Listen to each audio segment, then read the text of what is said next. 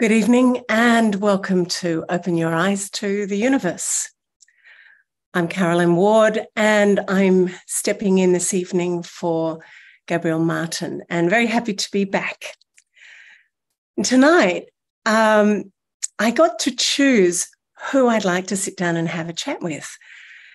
And the first thing that came to my mind was a book that I was given by a friend many years ago, and it was called If Nuns Ruled the World. And I thought, yeah, I wonder what that would be like. Let's dive in, not about ruling the world, but the idea of nuns has changed so much over the last number of years, decades really, from when I was growing up and had hankerings to be Audrey Hepburn in the Nun story, except for the tragic end. And so I thought it would be really interesting to sit down with some women who are living dedicated spiritual lives of service.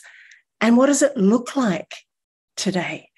And so we've got three, I think, amazing women on tonight's program. And because of time zones and because of the way the world is today, I had to sit down a little earlier in the week with a couple of them. Marianne from Costa Rica is currently sleeping, and Pia, who's in Taiwan, could have sat with us, but not at this time. So as much as it would have been lovely to be live, I have many feelings of gratitude for Zoom and the ability to travel all over the world and bring people from everywhere. So what we're going to do is we're first going to meet Pia. And I'd like to tell you a little bit about Pia. She'll tell you a bit more about herself. But she doesn't call herself a nun. And even though she has been ordained as a novice at different times, she's not currently kind of living a monastic life, though that is what she liked to be called. She was born in Messina, Italy. Her name is Pia Giamassi. In 1964, and she grew up in the United States. After graduating from the University of Massachusetts, with a degree in legal studies, she went to Asia to seek the wisdom of the East. After having formally entered into Buddhist training in Nepal and India, she was assigned to teach at a small Buddhist center in Hong Kong by the Dalai Lama. It was there that she met Master Nun Huai Chin in early 1989, and he became her first and most important teacher. He encouraged her to go and learn and study Chinese medicine, which she did do and graduated. Many things in between, and she worked with him many times and became a fluent translator in Chinese. And in fact, in today's session, we're going to begin our session together. And she's going to chant the Buddhist Heart Sutra as a way of taking us into her practice. So please enjoy Pia. She works these days as a healer. She works with music. She teaches Buddhist Dharma teachings. Her life is her Dharma path. You're going to love her. She's fabulous. So enjoy. Okay, so般若波罗蜜多心经观自在菩萨行深般若波罗蜜多时，照见五蕴皆空，度一切苦厄舍利子。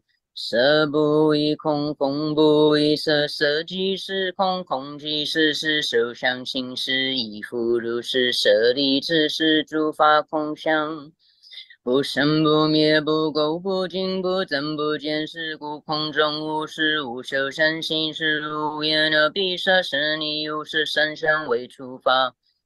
无眼界乃至无意识界，无明亦无明尽，乃至无老死亦无老死尽，无苦尽灭道，无智亦无得，亦无所得故。菩提萨埵依般若波罗蜜多故，心无挂碍，无挂碍故，有恐怖远离颠倒梦想，究竟涅槃三世诸佛依般若波罗蜜多故。得阿耨多罗三藐三菩提，故知般若波罗蜜多是大神咒，是大明咒，是无相咒，是无等等咒。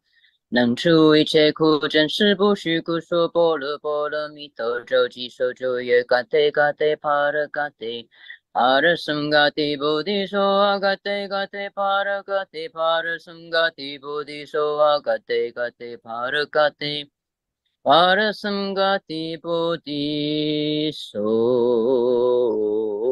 哈。So I just recited the Heart Sutra in Chinese, and it's a practice I do every morning or sometime during the day at least, but normally in the morning. And it's the sutra.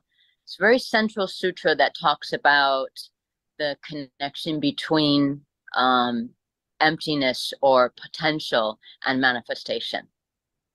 And so how everything is both comes from the emptiness, the potential of all, the potential of everything to grow from the original source. So it's the fact that we are never disconnected from source. Everything comes from and is one with source.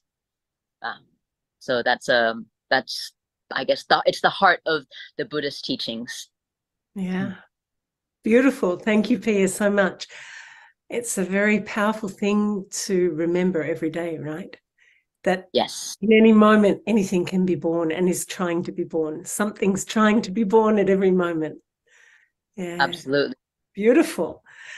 So very warm welcome, and thank you so much for agreeing to be with us in what I feel is a really special session of Youniverse, because this week I'm sitting in for Gabrielle, which I've already mentioned, but we're looking at how women in a contemporary time are exploring a life of dedicated service and spirituality, which some are formally called nuns or monks or monastics, and others maybe don't name it as that, but live that lifestyle. And so we're just exploring. And so, Pia, thank you very much. Maybe you can tell us, first of all, your name is Pia Giamasi. Is that how I pronounce it? Yeah. So it's not Tibetan, even though you just did something in Chinese. And you grew up in the States, though, is that right? I was born in Italy and I grew up in the States. And after university, I left for Asia to follow a spiritual path. Yeah. Okay, so that's going to lead us into our question. So we've had a little bit of a conversation before, so I know a bit about you. But for people who are watching now, I find your journey very inspiring. You've been monastic and layperson in more than one tradition, and now you continue as a dedicated teacher within the Buddhist way of things. So can you take us back to the beginning of your path and share a moment or realization that ignited your deep connection to Buddhism and set you on this profound journey of spiritual service and teaching? Oh, it was a very early moment, actually. It was probably in primary school, second grade, when the series Kung Fu came on with David Carradine. And when Grasshopper would go to his teacher, and his teacher would not only test him and teach him martial arts, but also he would open his wisdom, open his heart, open his mind. And at that point, I decided I want to find a teacher to open my wisdom. And so I started saving money to come to Asia to find a teacher of great wisdom. Wow, that's wonderful. And did you find your teacher of great wisdom? I found many teachers of great wisdom, but a very deep connection with one particular teacher, actually. Yeah. Even though when I first, my first Buddhist teacher was of the Dzogchen tradition in to Tibetan tradition, and it's very Zen-like, and that was Namkhai Norbu Rinpoche. He was, I met him, I went to his teachings in Nepal, and that was the start of the path. But my deepest connection was with a Chinese, and longest connection was with a Chinese master named Nan Huaijin, Master Nan Huaijin. He was a lay teacher, but he was also, he was the holder of several lineages, and was verified as an enlightened master by the Hutuko of Mongolia. He's like Tibetan master of Mongolia, by a Chan master, or the Chinese word for Zen, Chan master in Chinese Chan master. And also, I think when he was in Tibet, he was also verified as enlightened by other teachers. So great master, and not very well known in the West. I'm sitting here and I go, oh, I want to delve into that, because I find it so interesting when you say he was the holder of a number of lineages. I go, wow, which ones? How do we know? What did they mean? And, I want to go there, but I'm coming back to you. And maybe we'll get together for another conversation. But so your journey has taken you beyond the traditional monastic setting, though. And your dedication to teaching and sharing Buddhism and Buddhist wisdom remains unwavering. It's your grasshopper lineage. How do you find harmony between your personal Dharma path and the role of a teacher? And how has this unique balance enriched your understanding of spiritual service? For me, my life is my practice. I don't separate between practice and other things. Teaching is practice. Eating is practice. Being with friends is practice.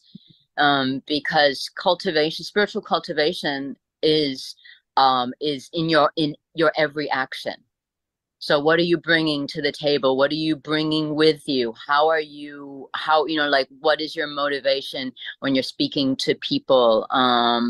Or, like when you're doing things, looking back on yourself and how can I do things better? So for me, I don't see a separation, but it's good to step out of the role of teacher every now and then and go back to being a student, or just practicing, or just stepping out of that role, because that role can things kind of take their own course. And sometimes you do you don't realize that you're getting stuck. So it is important to step back. So my life has been in front of the people, and then stepping out and moving into something else where I can learn and I can move forward and I have more to give.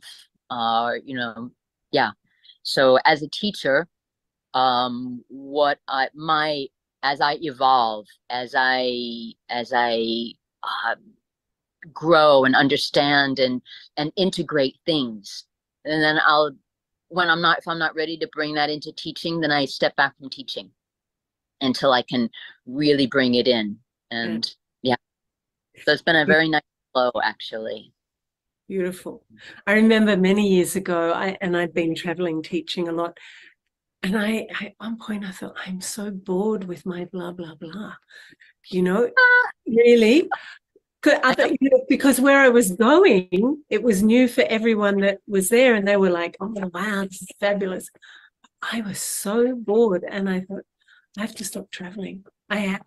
And a friend of mine had said to me, you know about the Trappist monks. They have 4 vows, poverty, chastity, and obedience. And then their fourth is stability. Once they enter, they stay in one place. They never leave, generally. And she said, don't you feel like, maybe that would be good for you? And that stayed with me for years. And then when I got bored with my own teaching, nothing new was coming. I thought, no, I have to stop and be where I am and do the work where I am. So I love what you're saying about if it's not ready, it's not baked, if you're still exploring it, it has to have been embodied somehow or integrated before you can lead someone else to it. Is that right? Yeah. Yes, I totally agree. Yeah, because otherwise it's coming from your head, and people know when it comes from your head and when it comes from your heart, your experience, your life, your entire being. They know. Yeah. That's, yeah. So I have another question. I have many questions, really. But is yours a dedicated singular path? Have you chosen to not be in relationship with someone in a partnership, intimate relationship? Have you chosen a singular life path? I didn't ask you today. I have been in relationships during parts of the path, and for the most part, it only works if the other person is also a spiritual practitioner. Yeah, right. Yeah. Okay, so my third question for you, which is really more than three, but so the one I have written, with the deep roots of your practice and teachings, there's no doubt that you have encountered profound transformation. And can you share a specific instance where your journey took an unexpected turn and it led to a significant shift in your perspective or approach to your own Dharma path and the guidance then you provide to others? Like, one of those ones you go, oh no, and then you go, oh great, that was exactly what I needed. Yeah. I'll share two. One was a bit more of an internal, that my entire perspective on a lot of things shifted. It was 1989, and I was with another nun. We were learning Chinese medicine in mainland China. And in mainland China, there are four very important mountains. They're called Bodhi mandalas. And we went to Wutai Shan, which is Wutai Mountain, which is the Bodhi mandala of Manjushri, the Buddha of wisdom. And it's called Wutai because there's five. Wu is five, so there's five different peaks with temples on them, and they're or holy places. So at that point, the transportation was not very good, and we had to walk to most of them. It was still very rustic at that point. And as we were walking to the central peak. Qing Zhen went ahead. She was kind of like feeling like she didn't want to. She wanted to just truck on her own. So she went up there. And I was a little bit lost, like, because it's just all mountains, and sometimes you can see the peak and sometimes you can't. I was a little bit lost, and then at some point, I was, something came over me, and I just had this feeling of this recognition that, or this feeling that, like, I was the only one on this entire planet, on this entire earth, in this whole world, who was not enlightened. And everything and everybody, the entire world was an enlightened state, or was an enlightened manifestation to bring me to an awakening. It was so deep and so profound that, like, I was just stopped in my tracks, and I was just deep in that, I don't know, recognition, whatever. And it was very, very profound. And that was a big shift in seeing the divinity in everything, seeing the sacredness in everything at a like a very deep level. Yeah. And after that experience, yeah, I met a few very interesting characters in the mountain. Uh-huh. Mm. Yeah. Yeah. I'm just trying to stay with what you just shared, because it's like all those amazing experiences, like they're so extraordinary and profound, and then you put them in words, and the words can never capture, doesn't matter how brilliant you are. But there was something in what you were sharing that I could feel into it, you know, that really there was this, the whole thing changed, everything became alive in a way that you'd never seen before. In a way, yes. Yeah, nothing changed and everything changed. That's very Zen of you. Yeah. Yeah. Imagine if we could live like that, right? Ready to have revealed to us in any moment. Like if we were that attentive, as in aware, to be able to catch. I was walking up here before, and the rabbits were running around, and they play. It's so beautiful. They chase each other around the bush, and it always makes me think of the animated films that they make. And so I imagine they're, running and playing and laughing, but it really is this sense that, the world is not human centric. It's a coexistence of wonder. Yeah. Yes.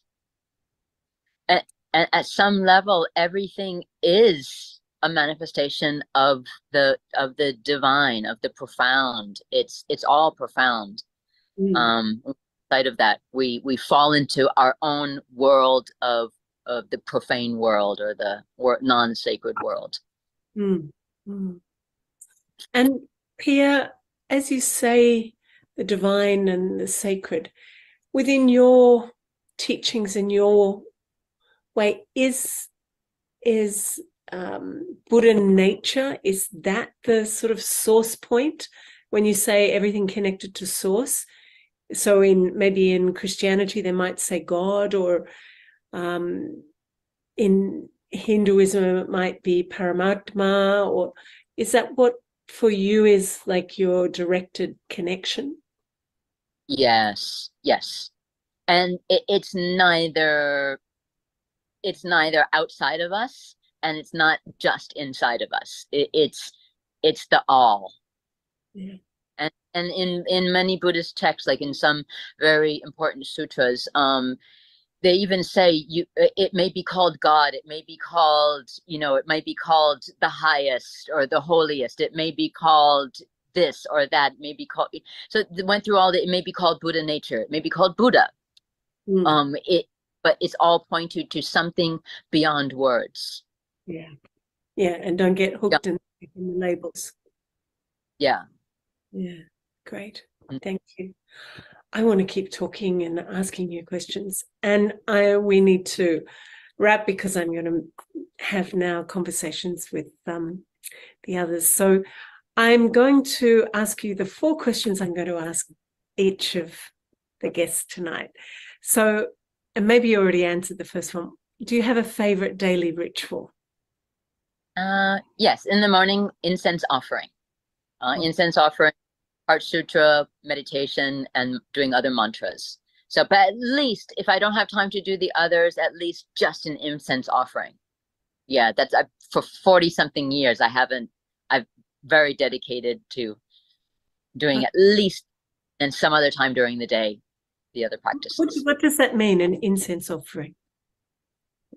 When you make if you have a picture of Buddha, or even just in your mind, and you're offering, you have incense and you offer it, it's just it's a practice of generosity. It's a practice of respecting something greater than the you that is greater than you.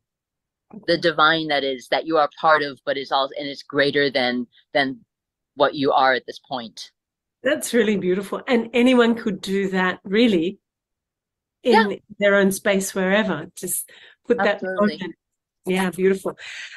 Do you have a book that you would say significantly influenced your spiritual journey? I mean, probably many. Yeah, but the very first one that influenced me very deeply was Siddhartha by Hermann Hesse. That was the only book with anything Buddhist in the entire library as a child that I could get my hands on to read. So that was very great. Thank you. Okay, I think you've answered this, but your source of strength. So when you're facing challenges or anything really, what source of strength or mantra or practice do you turn to? Sometimes mantra, if it's immediate. If it's something more long-term, then I would look in the sutras, the teachings of the Buddha directly. Yes, to look for answers, for inspiration, if my teacher is not available or around. Okay, good. And if you could share one piece of advice with people who are watching this and aspiring to a life of, spiritual service and dedication, and maybe exactly where they are, not taking up any robes, but what would it be? What would be that piece of advice? Connect to your heart, and connect your heart to the sacred, to the divine, whatever you call it. Whether you call it Buddha, Bodhisattva, or God, or whatever, universal love, whatever you call it, make a direct connection, because you will have teachers and they may or may not have their own connection. But you must have your own direct connection. That's where your inspiration, that's where your strength, that's where your internal guidance system will come from, to know whether this is right for you, the teacher is right for you, the practice is right for you. Yeah. First connect to your heart, to yourself, then connect that to something higher, which is also you. Yeah. Fabulous. Pia, thank you very much. I look forward to one day meeting you in person and having more conversation. Thank you so very much. My great pleasure. Thank you.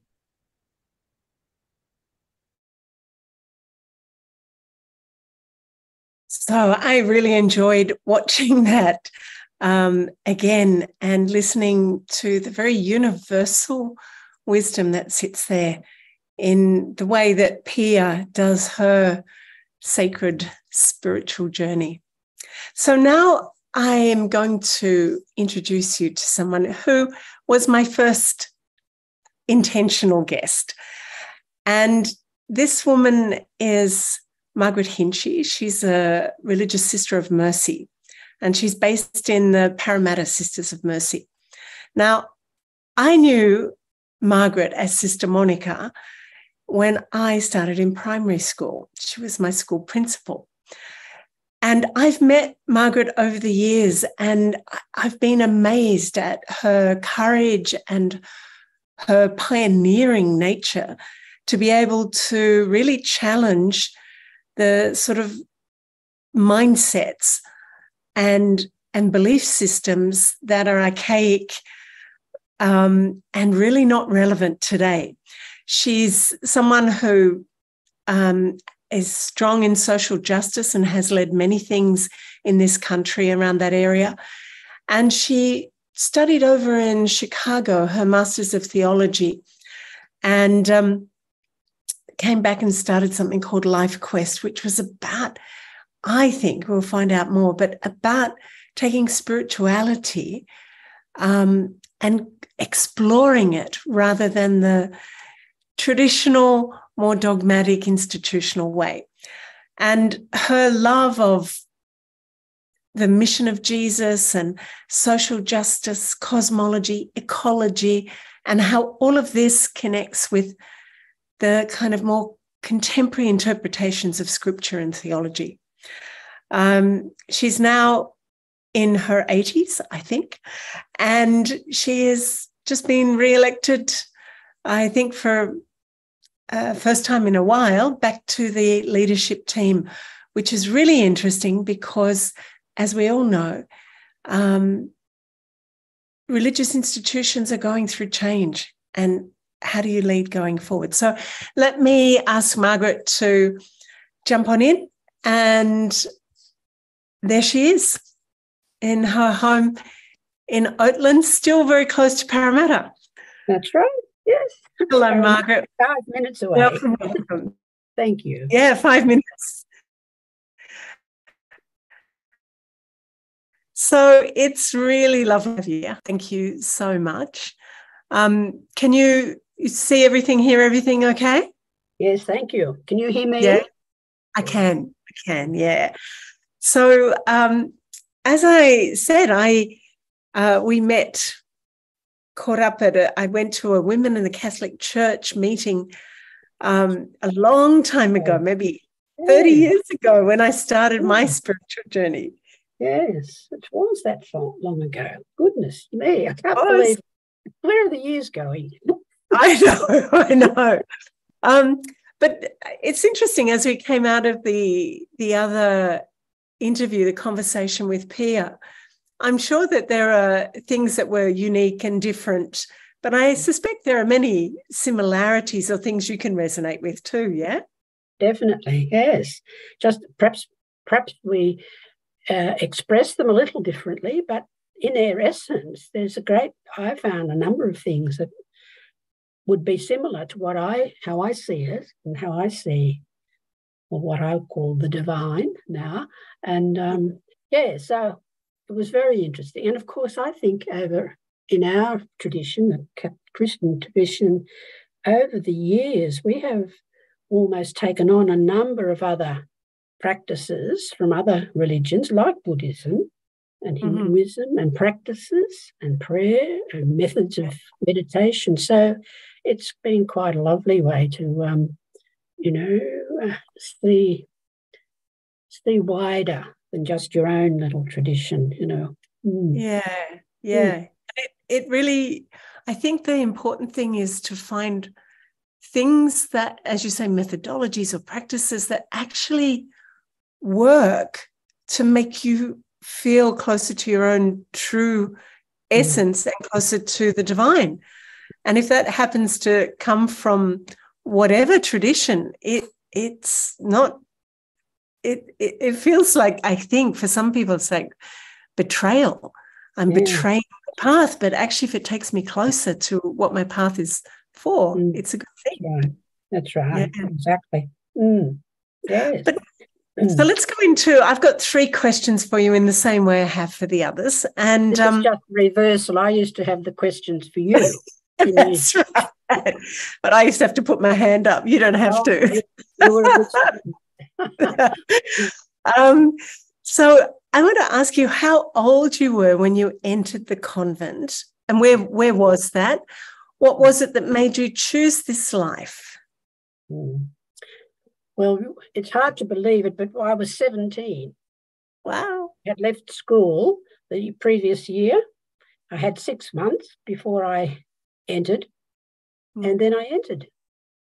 And at age 17, as many of us in our talking and laughing about our history, our past, so we really wonder whether our vows were valid. Did we really understand what we were doing? And probably at 17. I had sort of 2.5 to 3 years before I took my vows, because that was all the time you had to prepare and find out and learn, and is this for me or is it not? But, I was 21 when I took my vows, and it's not. And in that time, there hadn't been a lot of experience of life, So, so that was, so that's what happened. That's when it happened, But it's a funny thing, because I had always felt I wanted to do this. And when you put this question about, what made you do it and so on, and I think I have always had, from the time I was a little child, a little girl, I was interested in God. I know it was probably partly from my family, lovely, loving family, but I knew it just interested me. It intrigued me, even as a little girl. And, you know, in those days in our church, the Catholic Church, with its male domination, my brothers could be serving on the altar, but I couldn't because I was a girl. I never understood it. I didn't think it was fair. So I used to play being an altar server at home or a priest. So we'd practice up and down the hall, you know, be giving communion to dolls and things. So there was something in me always that was interested in the beyond something. But of course, at that time, it was not a free kind of institution. And in fact, it seemed to me that if I look at my life now, it seems to have been in two parts, and my religious life in two parts, prior to the 1960s and after the 1960s. And huge changes began happening for me in my understanding, in my living of my faith tradition, and in some of the things that you mentioned that I couldn't take, I couldn't accept, and had to sort of decide, what do I believe? And that still happens today. Many things that we held so strongly in that was before what we call the Vatican Council that you knew about. It was that big change for the Catholic Church when dear old Pope John the 23rd, the big roly-poly Pope, who said it's time to open the windows and let some fresh air blow through this church of ours that had become, you know, stuck in so many ways and possibly still is. And that opened up a whole new way of living my life, my faith, and has continued and still goes on. So, Margaret, that I mean, this is a big conversation in itself. But I want to ask you that, like, if you go back, was that an exciting time? Was it a scary time, or was it a bit of both? Or the changes, or the beginnings of religious life? No, I loved them. The changes. Yes, they couldn't come fast enough for me, but it wasn't easy because living the kind of religious life I had chosen to live was very structured, and it was very, I suppose, surrounded by all sorts of traditions and practices that had gone on for centuries. And you don't change that overnight, you know, just by saying it will happen. And for living in a community, as I do, people are so different in their understandings of things, in their personalities. And for some people, they found things very difficult to change, to let go of.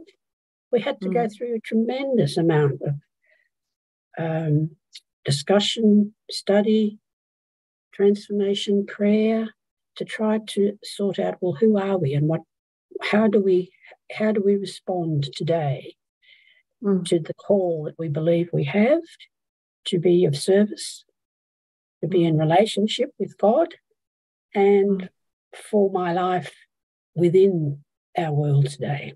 And so that's still there in many ways. It's never stops, you know. Yeah. But thank God, I think, even though we are now coming, I think, to the end of our congregation, we have about 50 members now, just in Parramatta. And we are an ageing group, as most women religious and other religious groups in the church are, except in the Western world anyway. And we are dealing with that, and we have been dealing with it. It's part of it's the mystery of life, you know. You're called in to offer yourself and fully as you can, and then at the time that it's right, you let go. And to me, I think that's where we're at now. And but it's a big job. And yes, dealing with setting the structures that will be needed when we no longer have a leadership team, which we will have to let go of, but we will still have our sisters needing care, and those who are younger who still want to be in ministry, and they must be supported for as long as they can do it and want to do it. So that's where it's at the moment for me in my in my life. It's Sister of Mercy of Parramatta. That's a really significant thing, isn't it? It's a because it's a death, you know, of something that is precious. That's right. And an identity people have dedicated their life to, and then it's like, well, it's not got life and vitality in the same way. So what do we do? Yes, it doesn't have numbers and strength and all of that. There is still life. It's an amazing thing, really. How in the last chapter there, which we've been having every 6 years, where you look at all your life and you make the change in history. The number, even the sisters who are infirm are still involved as they see it in their mission, in our ministry, whether it's by prayer or by simple things of kindness and so on. Those who are a bit more involved externally still want to do it, and they're still doing it. So it's a beautiful, I think, acknowledgement that while physically our bodies may not be strong and powerful, like we used to be a powerful institution in the church and recognised as such, there's a humility that's needed now, and that allows God to move, I think, in a very significant way, and to trust in all will be well. All will be, as Julian of Norwich said, I think, all will be well. Don't hesitate. All will be well. And it's not up to me, you know. It's in God, really. So that is a great relief, isn't it? Yes, it is. I wouldn't say it's easy. You know, life is precious and I want to go on forever, but I know I can't. And Can I ask you how old you are now, Margaret? 82. 82. Fairly, you know, sprightly and well, I think that's why I got elected. My brain's still working, my body's holding up, so they just did it. I said, well, I am open and I am happy to offer anything I can if you feel that that's what is possible. And they voted for it. So I said, all right, thy will be done, sort of thing. Yeah. And are you seeing any new novitiates? Are there any new ones coming? Not really, not in the Western world, no. I think there are a number in the two-thirds world, as I prefer to call it. But I think everything has a time. You know, our community was brought into being when there was such a need for that. When we began in Ireland, the poverty, the dispossession, the danger to women, particularly. That's why our group started with Catherine Corney. And, you know, it's been the history right throughout the whole of Christendom, from the earliest monastics. They lived and worked and then they died out, and others arose and came and died out. It's been the whole process. And this is the same thing happening in I think this kind of religious life has had its time. It's done a magnificent job, particularly for, as we know, the Catholics in Australia who had very little to begin with, including education, and we were brought out to provide it. And that was what my main ministry was, and I loved it, every minute of it. But then, after all the changes and so on, and we saw we needed to move into other ministries rather than the institution of education, because there are other people who could take on those leaderships of schools and teaching and so on, and we needed to go to other areas of need. So that's what we did. So, you know, it's been like a cycle, and it will always be a cycle, I think, of God's action in various people who are doing marvellous things outside religious life, doing one like yourself, you know, carrying on the spiritual life in your way, and it's good. And so it doesn't depend on us anymore, but we'll do it to the very end, actually. So You just answered beautifully my second question. So I'm jumping into my third and then we'll circle back. Yeah. So over the decades of service, what key aspect of your faith has been constant source of strength? And how has it guided you through moments of doubt, challenge, or change? And so then this, I guess, comes into many of the things you just talked about in your relationship with God and the letting go. But perhaps you can go even further. There must have been moments of significant, crisis of faith or doubts. Yeah. Or were there?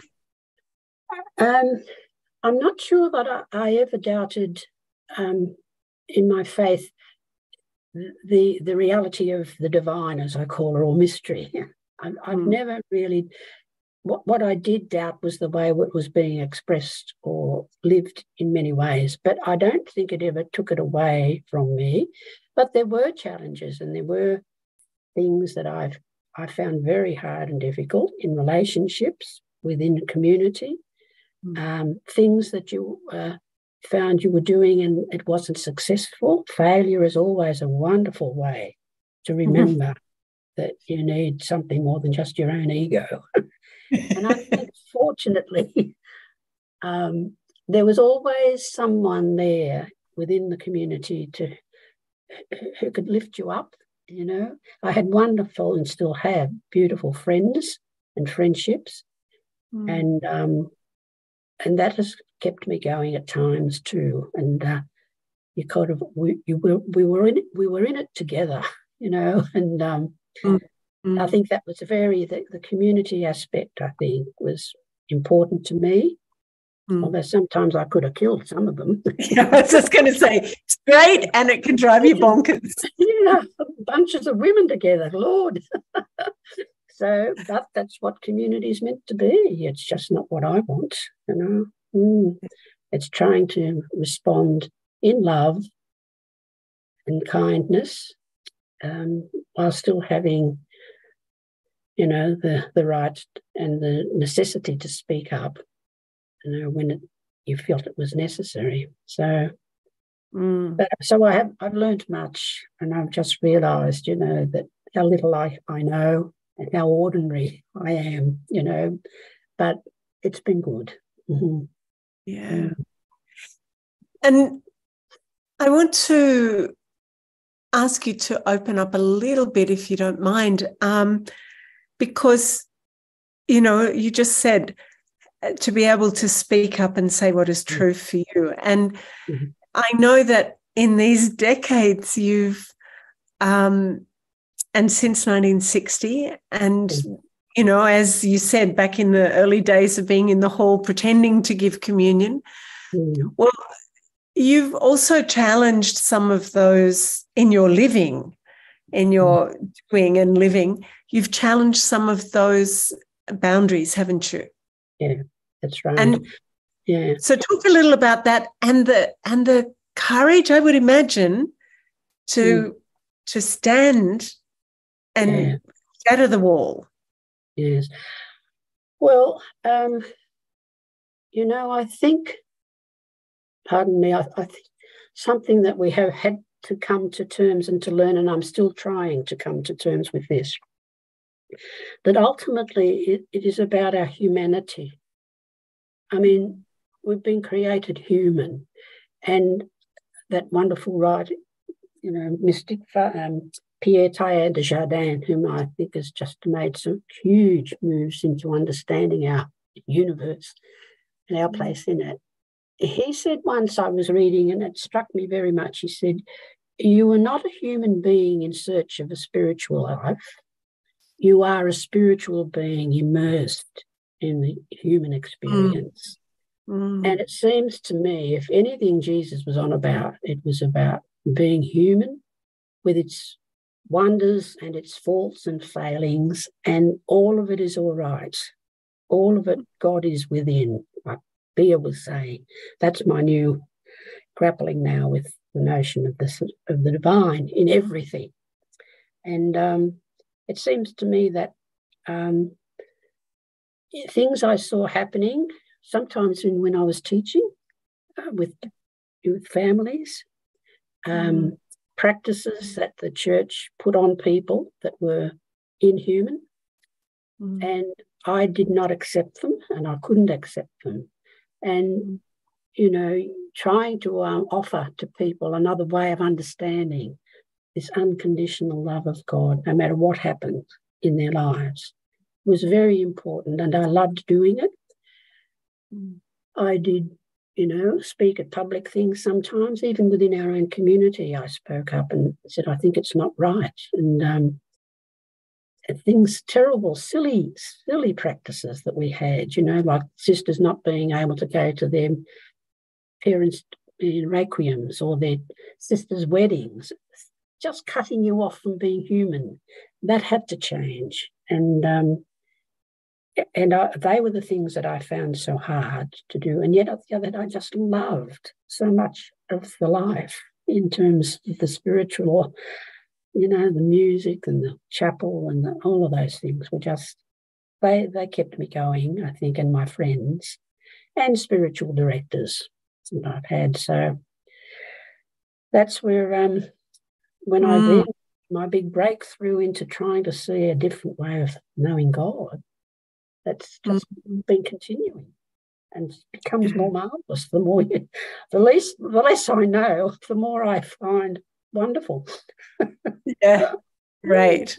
And I think that's probably why you're still bright and alive and dynamic and got a good brain, because you keep exploring and discovering. Right. It's not like there's no end point, like we know. Right. Yes, that was the actual reason I called my work I did when I came back from overseas, Life Quest. I saw it as a journey into freedom and compassion. Those two things are so important I think, in any person's life, to be free, to be your true self without illusion, without, you know, to be real in that sense, but compassion always for yourself and for others. And I'd say there's a similarity with Pia's understanding of it there as well. So it's the same God, isn't it, or the divine, whatever. And in our tradition, as we follow what Jesus told us, that's ultimately why he came, to tell us about this amazing God. It was not about a cruel ogre waiting to punish, which unfortunately is still the way it's often seen, but an unconditional, loving reality. And in the centre of everything that exists, not separate from. So that's where I find my faith today, trying to grapple with that and enjoy it, be free in it. Right.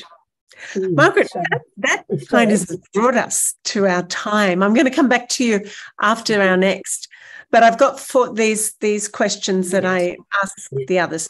So do you have a favourite daily ritual? Well, it certainly is. It's my reflection of a morning, always, in silence, in quiet. And I don't know whether I mentioned it to you or to someone else, that there are fewer and fewer words. I might use a little passage from some book that I'm reading, or sometimes scripture, not always, to sort of stimulate a further thing. But basically, I think I'm just trying to be quiet, still, and just be open to whatever happens in prayer, you know, or reflection. That's what I do. Yeah, that's pretty every day. And then, of course, in the community, we have all sorts of things that, you know, rituals and practices and so on, which are lovely because we do them ourselves. We're not dependent on Father. That's so naughty. Yay. Okay, so could you recommend a book that has significantly influenced your spiritual journey? Oh, there's so many. But when you asked me that, one jumped into my mind straight away, and it was a much earlier time, and it was called Jesus Before Christianity. It's by Albert Nolan, and it actually blew open a whole new understanding of what he was on about and what we should be on about. And it's for me, it's a world changer. It changed my it began changing, and I think that was in the 70s I first read that. And it's been reprinted and reprinted. He's a South African Dominican, and he experienced the dreadful apartheids and things like that. But he actually showed us that he wanted to write this book to talk about Jesus before Christians got hold of him. Turning into something he probably wasn't. That's wonderful, wonderful. So I'm going to ask you, can you share a moment during your journey that has unexpectedly brought you immense joy? Well, there are a lot of those as well in relationships and so on. But I think probably the experience overseas in study, there were moments there that broke through. They were aha moments. And I thought, oh, I didn't know this. This is amazing, that kind of thing. Learning, really. Learning and being open to it. And then the first time I did the cosmic walk, that actually gives you the actual bodily, try to understand the bodily, in a bodily way, that is walking it, from the Big Bang to now, that 14 billion years of God's action that I am part of, and everything that exists is that moment of doing that I had no idea of this. That has been the big breakthrough for me in my life, and still is. Sounds quite similar to Pia. Quite a similar moment. And finally, if you could share one piece of advice with other individuals who may be aspiring to a life of service and spirituality, and what would it be?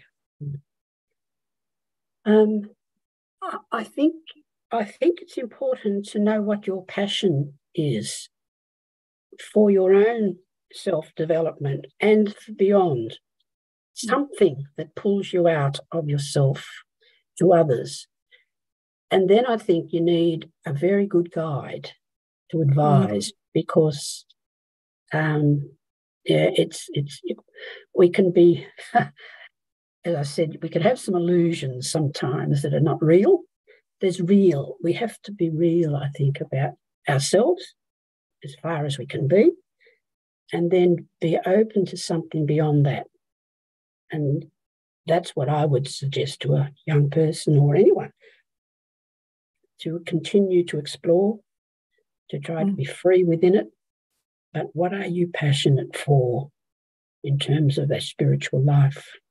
So that's how I think I'd say. Great. Margaret, thank you. We're about to swing over to Costa Rica, and we're coming back to Oatlands after that. Really, I'm loving being with you. Thank you so much. Yeah, really.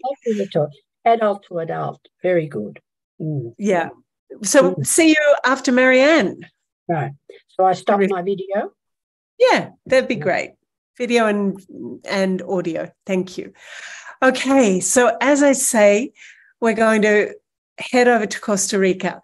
And Marianne is Brahma Kumari's dedicated sister, and her journey is very interesting as well. And I don't really need to introduce so much, because in the video, in the pre-record, you're going to find out about her. And so all I can say is enjoy, as much as I'm sure you've already enjoyed listening and being with Margaret and Pia, Marianne Lizana, who's the coordinator in Costa Rica.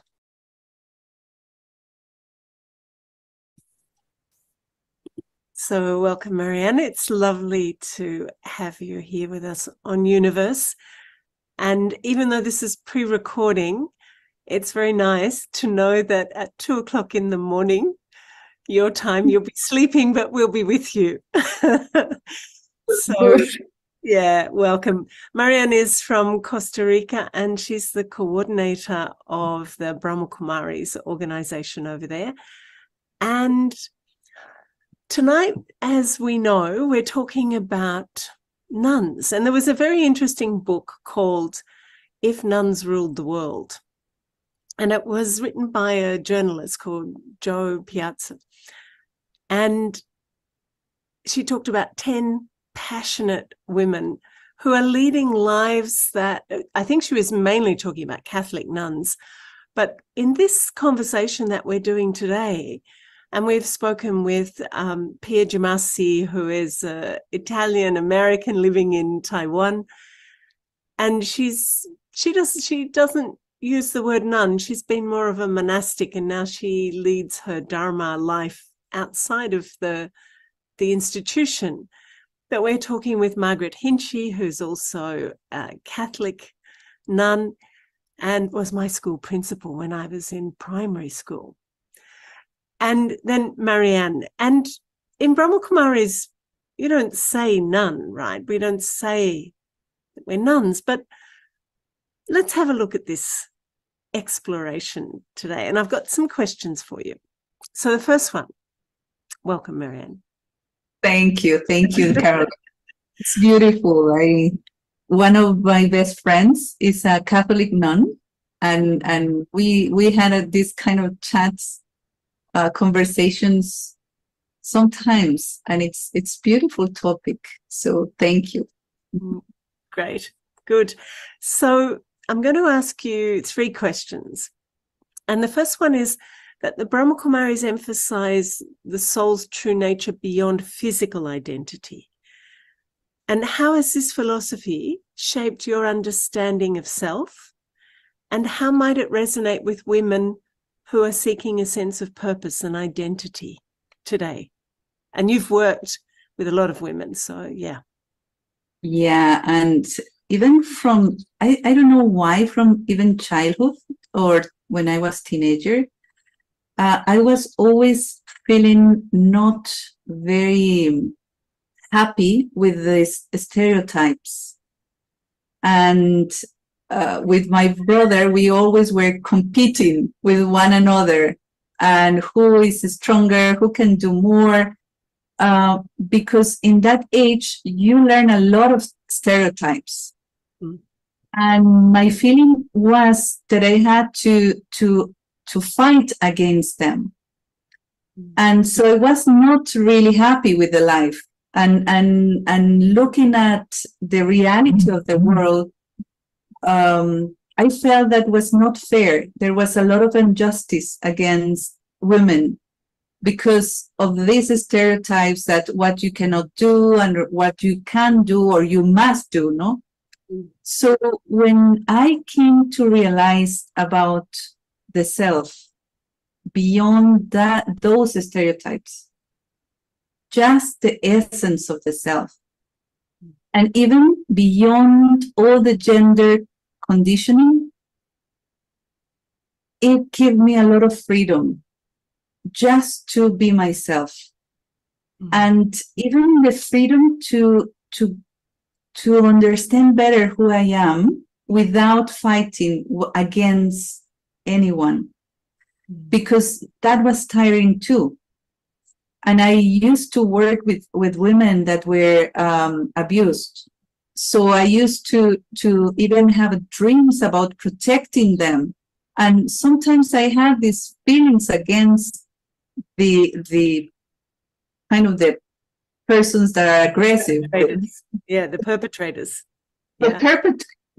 Yeah. But then it's not going to end unless we are going beyond those stereotypes, beyond those limitations. We must, all of us, go back to the self, where we can be very pure, not rejecting, not criticizing, just understanding better the qualities, the strength, the capacities of each one beyond anything else. Yeah, beautiful. Thank you. Thank you. So I'm going to go into another question now, and if we've got time, I might come back to something about the first one. But you're not what might be called a typical nun, right? Yet your life is one of spiritual service and dedicated to God or Supreme or Source. How old were you when you began this life, and why? What was it that called you to this kind of way of living? Well, I think that each one of us has its own call, no? But I grew up with non-religion. My parents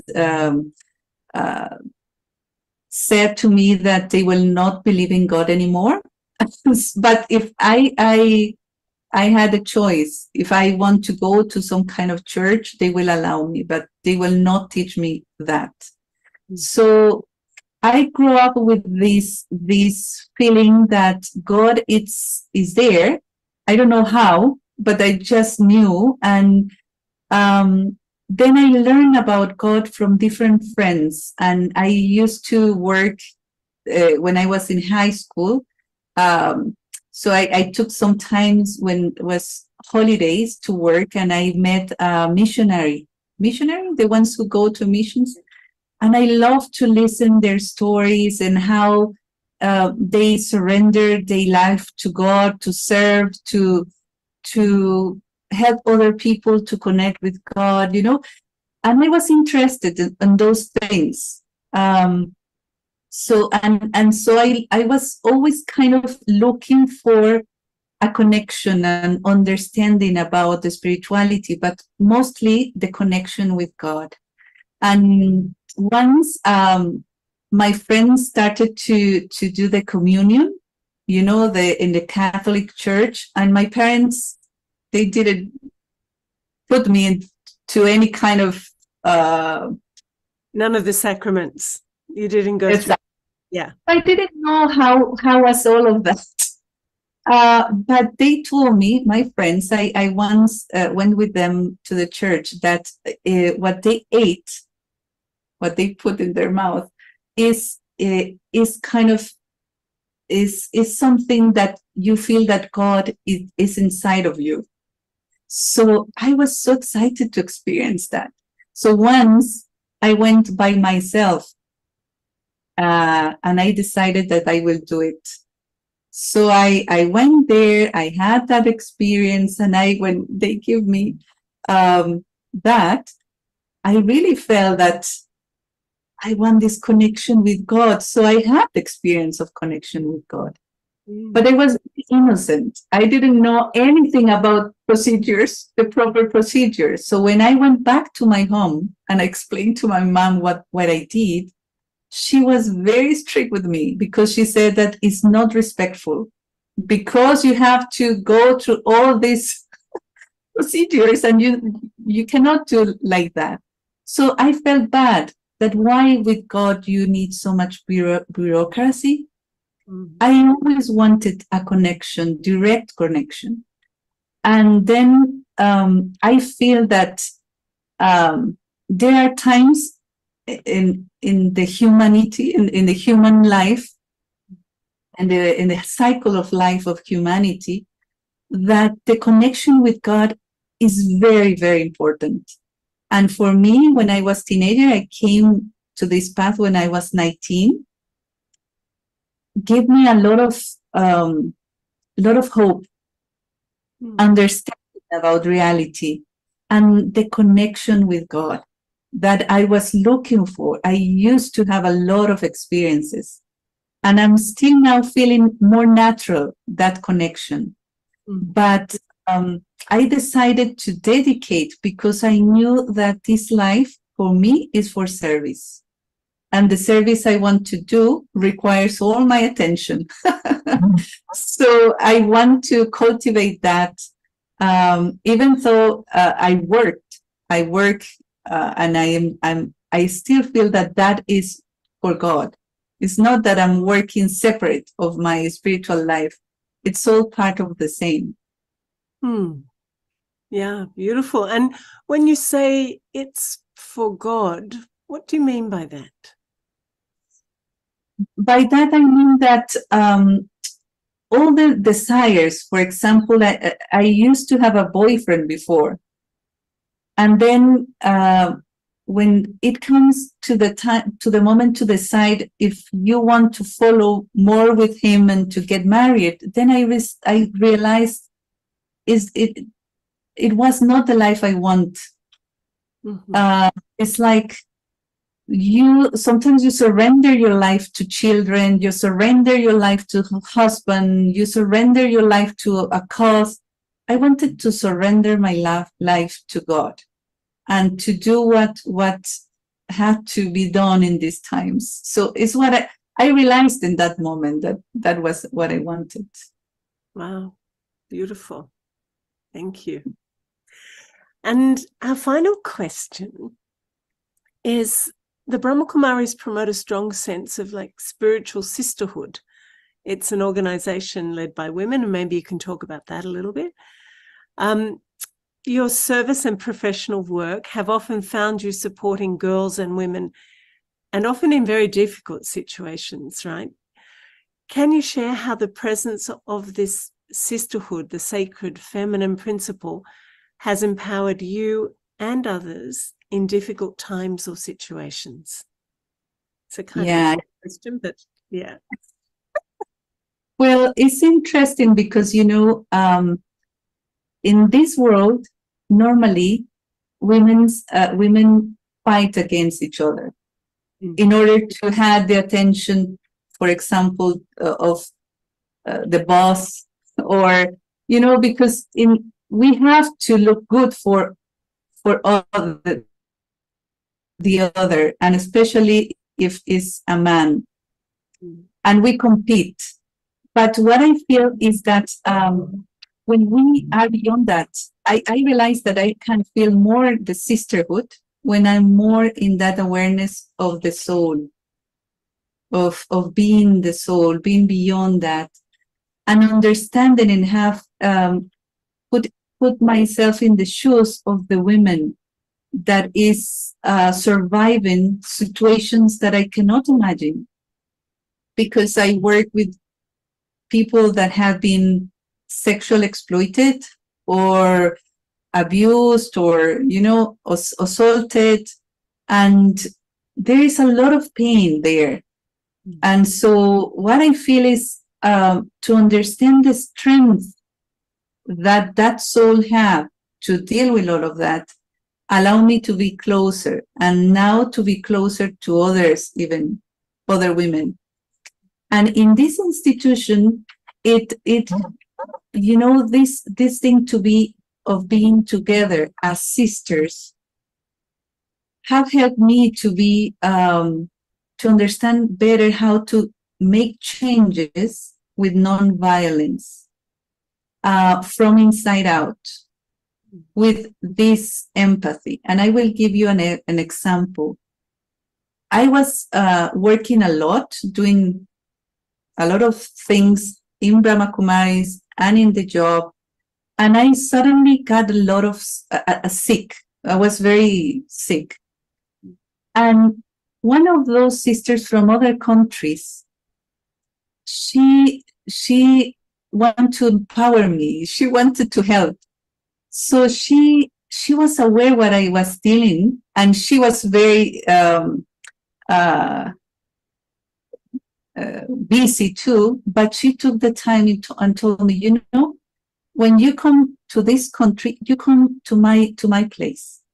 I will do something for you. She invited me, and I didn't realize that she was inviting me to rest. And she supported me a lot. She celebrated my birthday. She was very aware that what I was needing in that moment was just that. And we had a wonderful time. And when I came back to the country, I had another kind of energy, and so I could trust her, even though I was not telling her how I was feeling, physically. I didn't even realize that I was not feeling okay. She was aware. And then this kind of help that we give to each other, to put each other in front, is what I have felt. A network of support is what I feel right now. The sisterhood is where you know that you always can have someone by your side when you need. Yeah, beautiful. And it's also very different from what you explained in the beginning about this kind of world of scarcity where women feel there's little opportunity in the old systems, and so they tend to fight and compete for few opportunities. But when there's this sense of everyone in their own speciality, or you, I mean, I love to see that you're doing what you're doing and doing it so brilliantly. It doesn't make me threatened or jealous or like I don't get a chance. No, it reminds me I have the same chance.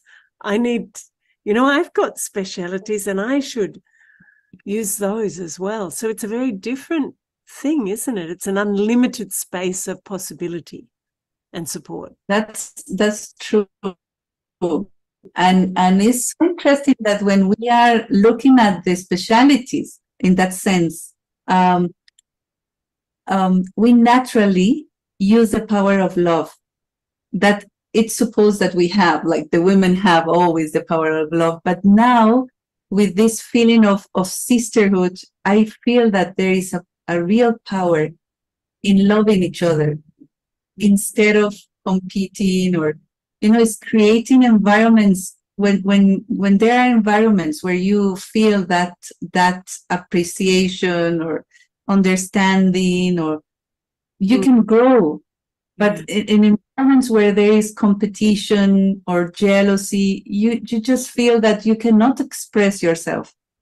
So that's what I have experienced in moments of crisis. Thank you. Okay, so that's the end of our 3 questions for you. And these are 4 questions that I've asked the others as well. So do you have a favorite daily ritual? What is the one daily ritual or practice that brings you the most peace and connection?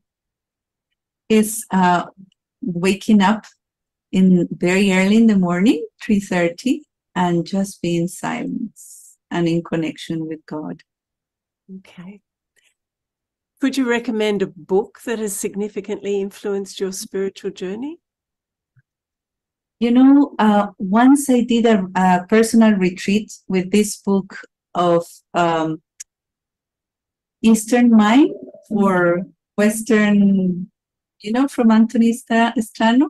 Eastern Mind for Western, I don't know, Eastern something for Western minds? Yes, like that. Well, it's Anthony Strano, and it's a book about why is silence important? Why meditation? So how we can go deep in that experience, and that have helped me a lot in this path. Great. And I think it's available through Eternity Inc., which also sponsors Youniverse. So let's see.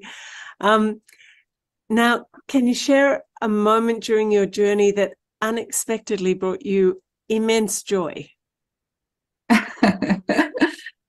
Well, it's brief, but once I wanted to go to India, and I didn't have money. So I went to US for work, work and travel program. And I worked so hard, but I didn't know that amount of money allowed me to go to India. And when I went with another friend, and the friend, when she counted the money, it wasn't enough. She was not having the same aim to go to India, but I needed certain amount. And when I count the money I did, it was just enough to go to India. And I was so happy that I was able to do it. I put all my effort, and I was suddenly so happy. So I'm sure whenever we have a pure desire and we do a little bit extra, it's going to be fulfilled. Great. Thank you. Now, do you have one piece of advice that you could share with individuals aspiring to a life of spiritual service and dedication? What would it be if you had one piece of advice? I would say that it has to be lived in a natural way, and that each one of us has our own personal and intimate connection with God, and that we don't have to prove or to compete or just. It has to be very natural. If not, if we are imposing things to ourselves, it's not going to work. We have to enjoy the spiritual life. That was something that I learned, and doing things from that space, not from the space of duty, but the space of love. Beautiful. Now, would you like to take us into we're closed now, and take us in through an experience of this connection, or wherever you want to take us, really? That would be lovely. A few minutes. And thank you, Caroline. What you're doing is so beautiful. It's inspiring. So thank you very much. Thank you for being available, Marianne. Yeah, beautiful. So I will suggest first to relax, to allow your body to feel comfortable, and imagine an inner sacred space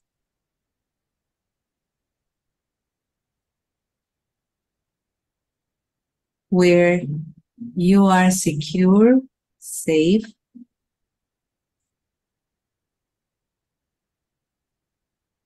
where you don't have anything to do, nothing to resolve,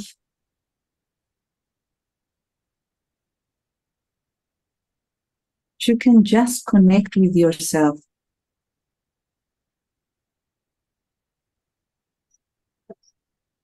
Imagine that you connect with a part of yourself that is very innocent,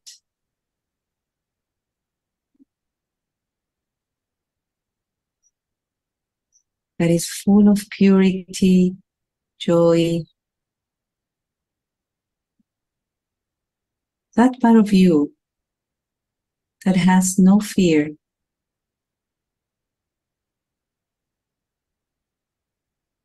That sacred part of you that is divine.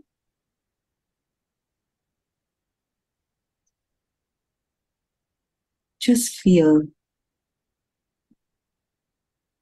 that you originally are that innocent soul or being.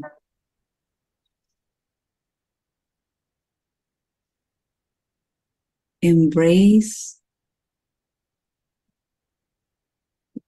by an eternal love from the source. You will always be embraced by this love that comes from that pure source of love. The Father, the Son of wisdom, and I have the right to feel this love. I accept this love is for me. Dissolving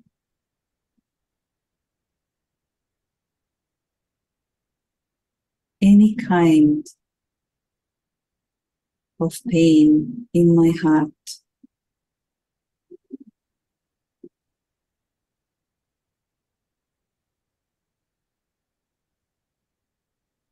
Enjoying feeling a deep connection with this sweet source of love.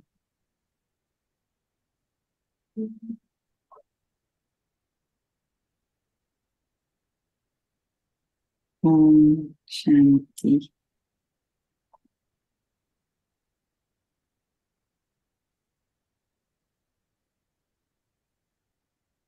Marianne, thank you. That was just gorgeous. I really was able to very easily find my way there. So I hope all the others who are listening and with us today could touch that space too. Really appreciate your being with us, making the time, and that we could work it out so you could. Thank you very much, Caroline. And lots of love for all of you who are looking this at this time. Thank you. Okay. Bye-bye.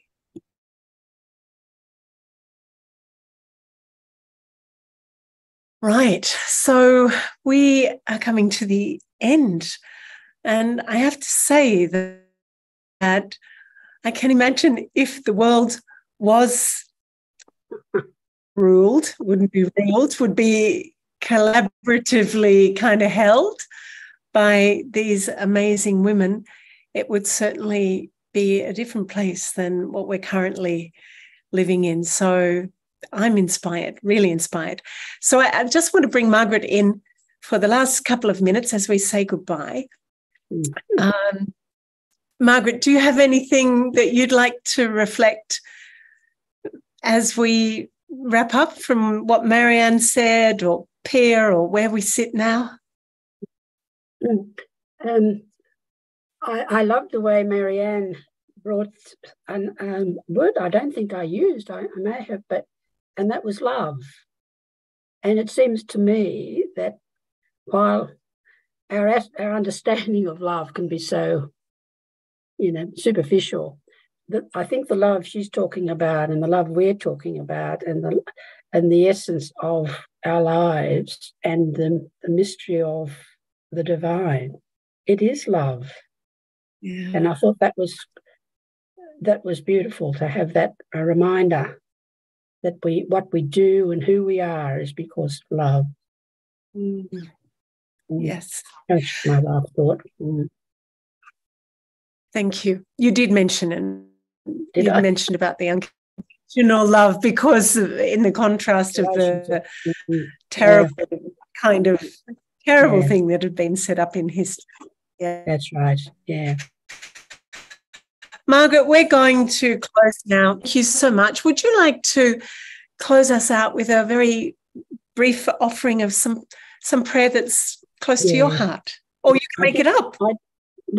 I did bring one because I find now, in my trying to understand now, this evolutionary God history is one that I'm using quite a bit. And I think it's because basically, I think now we don't know who or what that source is, that mystery. We're in unknowing, but we have to use words, we have to use imagery, we have to use something to help us to. And so I find this book I've used a lot, actually, called Prayers to an Evolutionary God. And one of them in particular I love using because it uses metaphors or names that for God, for the divine, that I like. And it just expands my mind, because I think if we keep using the same word, God, my Father, that's what you ultimately end up thinking about. And it's not. Whatever this divine is, it's not a man in the sky.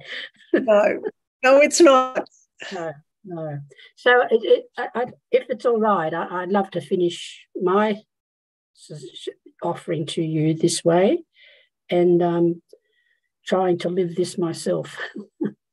Thank you so much, Margaret. Yes, please. Boundless sea of love and energy, our future and our God, may all your dreams for us come true, your steady mother-like imaginings and your fatherly hopes, your creative purposes evident everywhere in the world. Guide us to our truest selves. co-creators with you of this environment. Persuade us to be worthy inheritors of the astonishing, evolving reality in which we live. Appreciators of the daytime in all its colours and aromas, admirers of the heavens at night, reverent caretakers of our generous green earth, respectful of everything alive, especially of our fellow humans in all their bewildering diversity and beauty. May it be so. Mm-hmm. Thank you. Margaret, I love that. Thank you. What is the name of the book? Prayers to an Evolutionary God? Evolutionary God, yes. The prayers of intimacy, prayers of questioning, prayers of ambiguity, but using broad understandings. Not limiting God. More the mystical journey. That's right. The connection of everything. Yes. To everything. Margaret, thank you. Thank you so Carolyn. much. Thank you, Carolyn and Tia, if she's still there. And this was a lovely opportunity to share. And as I always find, sharing with other adults who are in this journey, there's always something beautiful that comes from it and gives and inspires you to keep going, to keep on this journey. So thank you. Thank you. I'm very, very re-inspired, very much so. Thank you so much. Thank you. Okay. And thank you to everyone who's with us here tonight and who's watching in the replays. And I look forward to seeing you again sometime. Thank you for joining us tonight. Gabrielle will be back next month and with another session of Youniverse. Have a lovely month ahead. And that's it. And of course, the book that Marianne was talking about is available at Eternity Inc. and it's called Eastern Wisdom for Western Mind.